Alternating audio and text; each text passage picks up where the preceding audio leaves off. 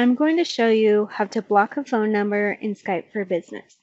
Skype only allows you to block communications from individual phone numbers if they're in your contacts.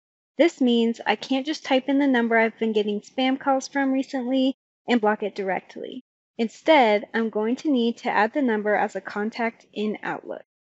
In Outlook, click New Items at the top left of the ribbon and choose Contact from the drop-down.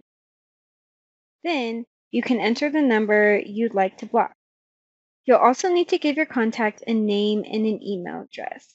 These can be anything you want, but they're necessary for Skype for Business to be able to handle the phone number correctly. I'm going to name mine Scam Likely and give it the email address of scam@likely.com.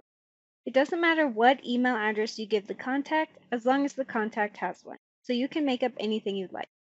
But you do need to make sure that it's in typical email address format. So make sure you have the @ symbol and then a dot something at the end.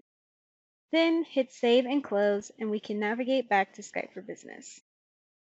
Now that they're a contact, we'll be able to find them in Skype. So I'm going to search for them to find them quickly, and here's my new contact. To block this number, you can right-click on your contact, hover over Change Privacy Relationship, and choose Blocked Contacts. And then click OK. You'll see that this contact is now blocked. This will stop anyone from being able to call you from this number by directing all of their calls straight to your voicemail. It's important to know that it can take a few hours for these changes to take effect. And that's how you block a phone number on Skype for Business.